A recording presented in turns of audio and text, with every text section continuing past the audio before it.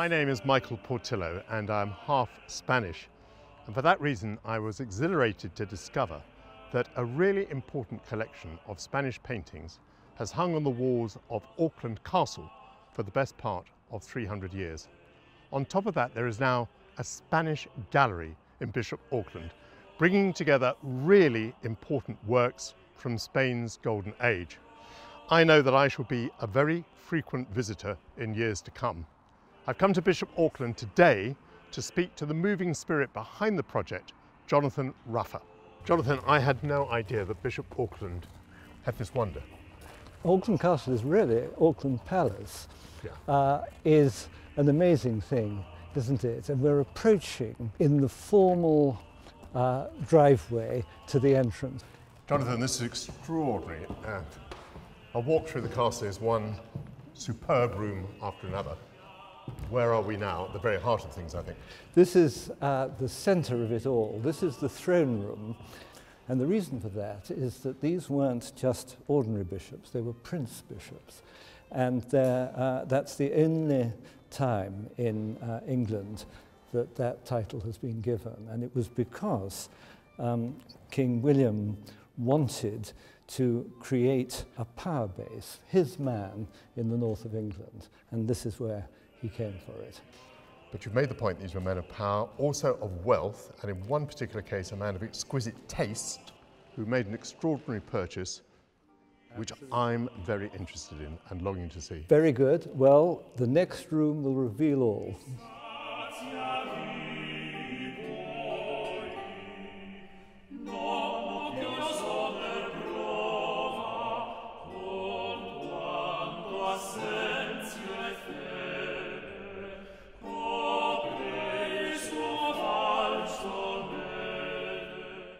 What an extraordinary set of pictures. They clearly are a set of pictures, they're clearly by the same hand, and yet so much variety in them, so much variety of costume, of face, of activity. Bishop Trevor, I imagine he's the man there, he bought them, and they've been in this dining room for getting on for 3 centuries? That's right, certainly 270 years anyway. Now, these are by the Spanish artist Francisco de Zurbarán. I'm half Spanish. He was from Seville. I have a house in Seville, so that's my interest. But take up the story. Well, the fascinating thing is that in the 18th century, nobody had heard of Zurbarán. So when these were bought, they were always known to be by him. But it was a real case of who he. It was only in the 1930s that the scholarship on Zurbarán included these pictures. The more we get into the story, the more wonder there is in it, quite honestly. That these remarkable Spanish paintings, an almost complete set, should turn up in England. That they should be bought by an Anglican bishop. That their subject matter should be Jewry. Specifically, the foundation of the 12 tribes of Israel. Put all of these things together, this is almost unbelievable, isn't it? And yet it happened, and these pictures have been here for nearly 300 years on these walls. And that's why I've come to Bishop Auckland. There was a moment when it seemed the paintings might leave Bishop Auckland, be sold, and you raised a flag, you protested and you stepped in. Why? I felt very strongly that the North doesn't get the same deal as the South. And here was something that's absolutely part of Bishop Auckland and the North East legacy, and it needed to stay put where it was.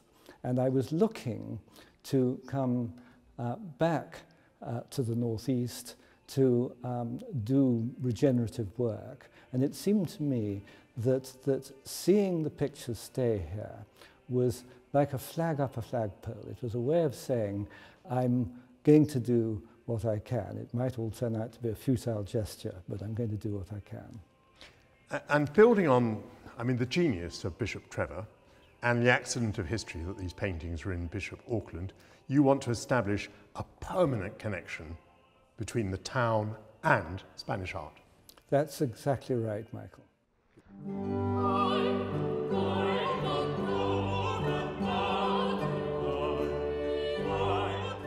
Jonathan, on the wall is a well-known saying, "Quien no ha visto Sevilla, no ha visto maravilla." If you haven't seen Seville, you haven't seen a great wonder.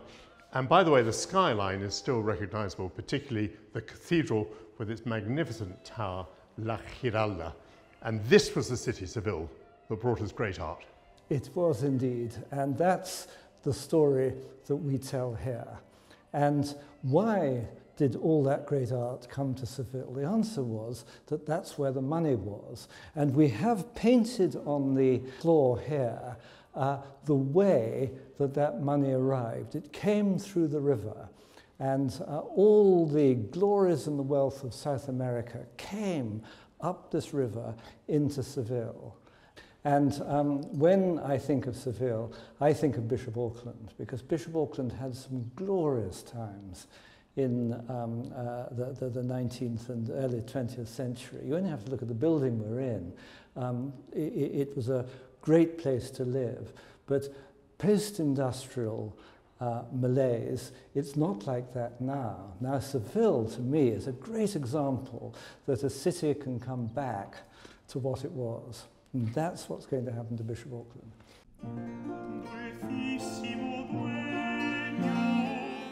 Jonathan, we're in a room called Cabbages and Kings, and indeed you have royalty on the walls, but you've stood me in front of a dog.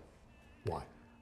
The dog is a wonderful parable for how Spain was. The Spanish people were preoccupied with eternity, and yet wherever they looked, they found transience. And that's the story of the Spanish royal families. The interbreeding weakened the bloodlines, and they found it very difficult to produce heirs.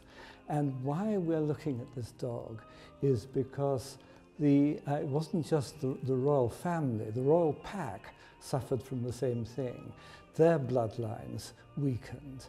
And this was an attempt to bring new blood into the royal packs. And this splendid lady who came from the Pyrenees had none of the royal blood of the pack in her, but she was never used because they weren't sure of her pedigree. So that's the parable. I can imagine that when visitors begin to arrive here, having heard your explanation, they'll be standing in front of this picture of the dog. They'll be telling each other the story. They'll be showing off, because otherwise you might not come to it. But I might also say that in the same room, you've got magnificent paintings of the royal family and absolutely superb still lifes.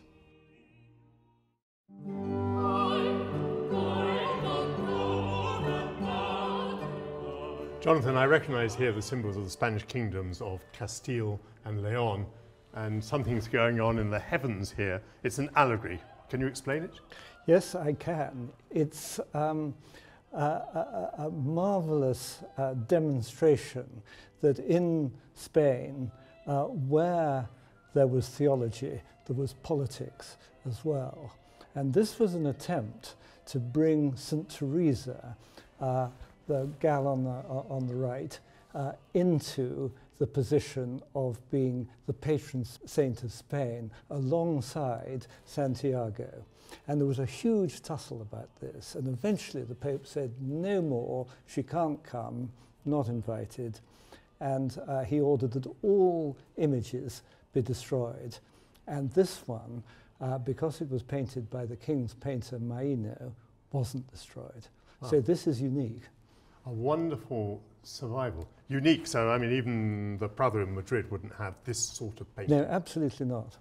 And does that imply that you are hoping that scholars of Spanish art will come to Bishop Auckland from everywhere? It certainly does. We have things here that nobody else can see, and they want to see. Jonathan, the collection of Spanish art here is much bigger, much more varied than I'd imagined. We could have gone to many different spots, but you brought me to this particular corner. For what reason? The golden age of Spanish painting didn't come from nowhere. it came from a series of different sources. One of the least understood is the part that Caravaggio played. Caravaggio is now a household name, but his importance was that he had a very different way of expressing what art was. He took very ordinary things and painted them with great theatricality and great truth. And that had a great influence on people around him. And the people who were around him were Spanish, and they were Italians who happened to go and work in Spain. So if you want to see the first wave of influence of Caravaggio, then Spain is the place to see it. Now you've pointed out to me, I can see that these paintings are influenced by Caravaggio. I mean, in particular, the lighting is very like Caravaggio. But I think a lot of people would say, look, if we want to see Spanish painting, the best, we will go to the Prado Museum in Madrid. Why go to Bishop Auckland? Well, the Prado has a collection beyond measure wonderful. But you come here to hear a story. The Spanish Golden Age is not just pictures hanging on a wall. It's a story of what Spain was, what they thought, what they cared about, expressed in a brilliant and creative way. And that's what we do here. We tell a story.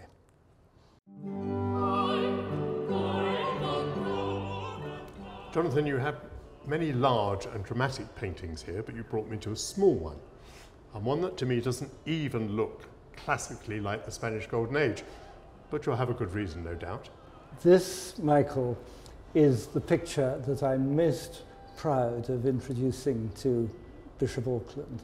It's painted by somebody who is not at all a well-known name, Navarrete el Mudo, Navarrete the deaf and dumb. And the reason is that he was the father of Spanish Golden Age painting. And he painted only for King Philip II. And so nearly all the pictures that survive are in the Royal Collection. And I only know of 3 pictures that he painted that are not in the Royal Collections in Spain. One of them is in the Prado, one of them is in the National Gallery of Ireland, and the other one is here. And so this is a real present to Bishop Auckland, because I think this picture will bring people to this collection to see whether this claim that he was the father of the Spanish Golden Age is true or not. But he's enormously important, and here he is. You're making a big claim here. Not just that this is a nice collection of Spanish paintings in Bishop Auckland, but there are things to see here that cannot be seen easily anywhere else in the world. That's absolutely right. We're telling a story here. We're not simply putting pictures on the wall and inviting the audience to think they're marvelous pictures. And if you tell a story, you have to bring things to people's attention which aren't necessary when you're simply hanging pictures on the wall. And so what I hope is that the story sings out that the Spanish Golden Age was such a remarkable time, and that the legacy of it is one to be treasured. And that's what we have tried to do here, and I hope that those who come will see that that's true.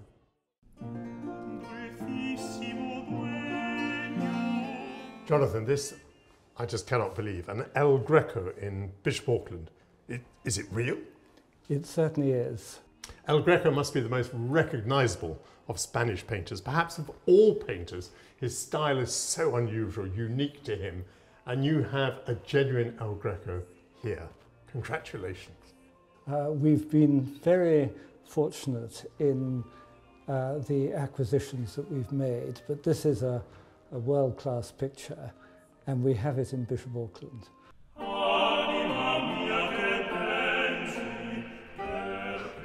Jonathan, this is sublime. We are on the top floor of an old bank building in Bishop Auckland, and we are transported to Spain. Terracotta floor, Moorish arches, carved wooden ceiling, the tomb of a bishop. This is a miracle. Well, I'm glad you like it, Michael. Jonathan, in these rooms we've moved away from painting and even actually antiquity. You wanted to take us to Spain. Why? Spain has a magic which, unless you're actually there, you can't feel.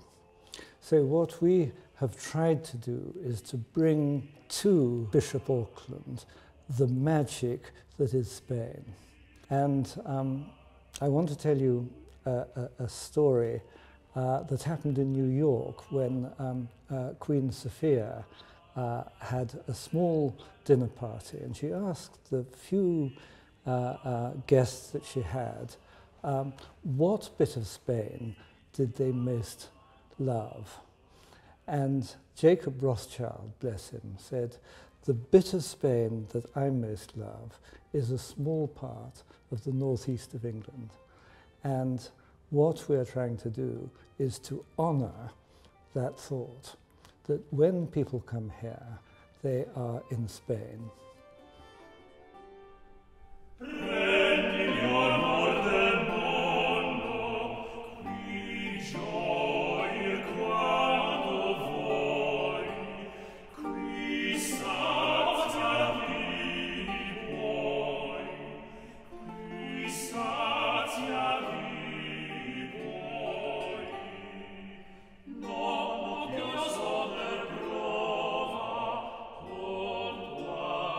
Senza